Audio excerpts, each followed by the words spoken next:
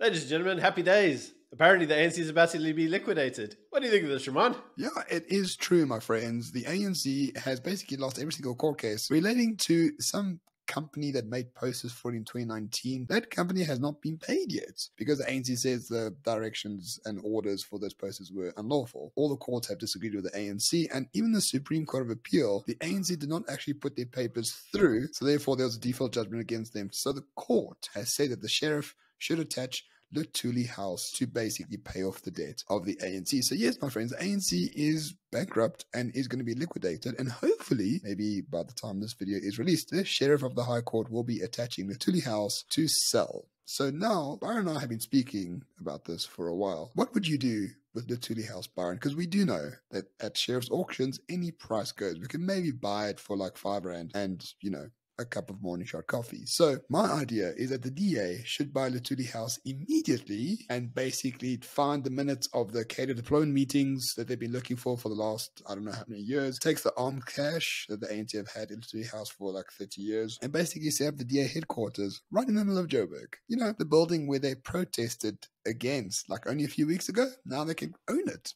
at the sheriff's auction. That is a good move for the DA. Yeah, so it's important to actually understand how we actually got to this situation, ladies and gentlemen, and that is, Ramon, you originally did a video of this in 2019, I think, 2020. What it actually came about, the purpose of the video was basically to plead with the people that were there to like really push this as far forward as you can. You may recall that you actually pleaded and said, if you want to be a true patriot, bankrupt the ANC. And I think they must have heard you, because they did. Now, what originally happened is that in typical fashion, the ANC got their judgment. They were like, hey, guys, you need to pay back the money. The ANC didn't pay back the money. So what happened is it got escalated to go to enforcement. And at the point of enforcement, the ANC said, we don't actually agree with this debt. Let's appeal it. And so they applied for leave to appeal. And leave to appeal was granted on the basis that they had to submit their paperwork by a certain day. Now, we all know from all of the ANC's bullcrap, and we see what they do on a daily basis in terms of regulations and various other court challenges. They never file the paperwork. And as a result, they usually lose their case. Not through merit, but because they just can't be bothered to file the paperwork. And that's what actually happened in this instance. They didn't file the paperwork. And so the judge was like, okay, well, I have to rule in their favor because you didn't file the paperwork. So you lost your case. So pay up, guys. Now, it's important to recognize that there is nowhere else to appeal to. This was the Supreme Court. The only other option would be go to the Constitutional Court. There's no constitutional issues at play here. What are they going to say? Oh, we can't liquidate Luthuli House. Well, actually, you can. Because technically speaking, it's a privately owned entity, which means that it now goes before auction and the rules of auction apply. So somebody's going to have to buy the bloody thing. So, who's going to buy it? And my suggestion is, I suggest that AfriForum buy it and then maybe create a Boera type museum where they celebrate Afrikaans cultural heritage and maybe Afrikaner history. Like, hey, that would be great. No, I disagree with you. I think AfriForum should buy it, but they should demolish the entire building and build Voortrekker Monument 2.0 right in the middle of Joburg with like dates of like Delaray and Paul Kruger and whoever else, I don't know, whoever else, Andries Potgieter, all the great Boer generals that sort of beat the British at the time. I think that would be a great idea. Imagine having the Voortrekker Monument. It will lead to increased tourism in Joburg CBD. It will ensure that it's clean and there's like historical heritage in the Joburg CBD as well. And basically, once you bomb Luthuli House through demolition and you film it and you destroy the legacy of the ANC completely, on the ashes and the blood of the ANC patriots who remained in the building when it was bombed, you build the Voortrekker Monument. I think that's a fitting end to the ANC in sort of South African history, don't you think? Yeah, you know what else you could do? You could bomb the place and basically put up a big, huge cross, and under the cross you could have Buddha Lives Matter.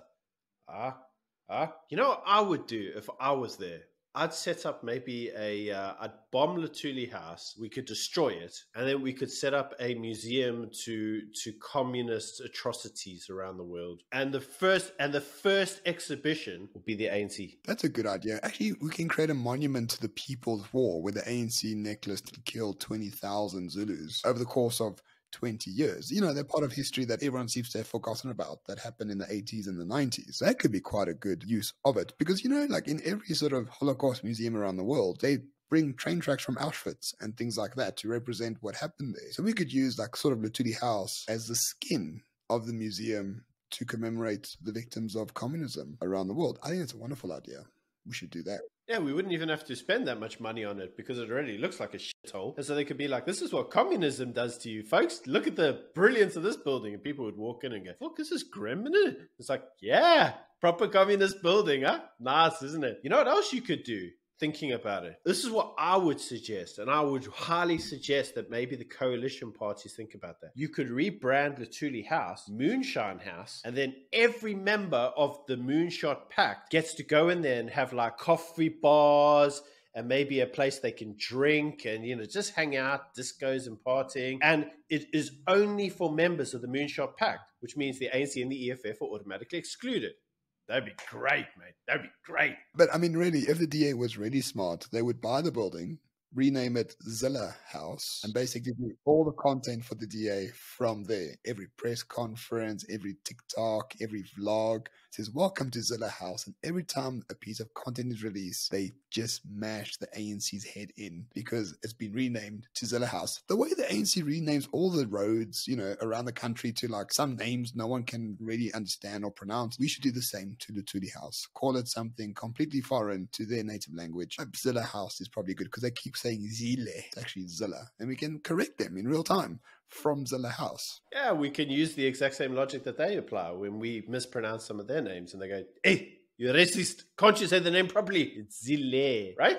It's all good. We can have great fun with that. But actually, I still think the monuments to the Buddha mentality, I think the Buddha people, that could be great. And actually applying your logic, I think we should rename it maybe Van Riebeck House. A monument to Jan van Riebeck since 1652. That's going to be great.